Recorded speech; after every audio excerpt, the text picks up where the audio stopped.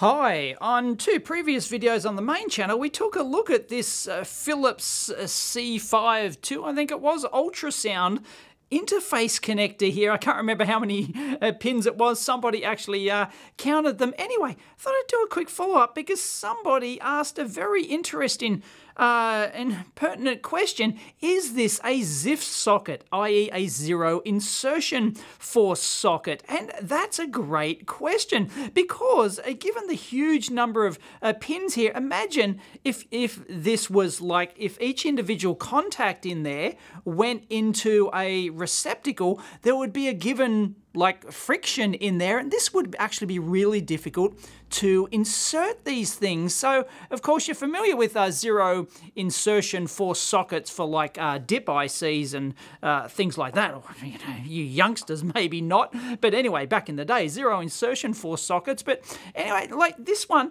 has a lever connector. So is it a ZIF socket? Well, if we zoom in and we give this a little bit of a turn, let's go in the other direction.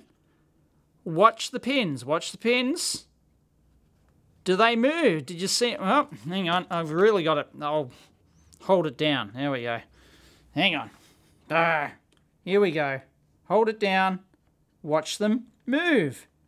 Back. They move inwards.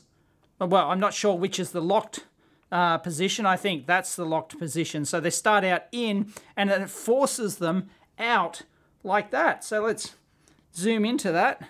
There you go. So this definitely is a zero insertion force socket. The pins in there would, almost be no force. There might be some little bit of contact, but basically the whole idea of zero insertion force sockets is that there's no contact friction when you plug in the connector, and then when you put it in and you fold the lever, it forces the pins to contact the outer part. So there you go. So the answer is yes, this is a zero insertion force socket. Very nice. Thing of beauty. Joy forever. Catch you next time.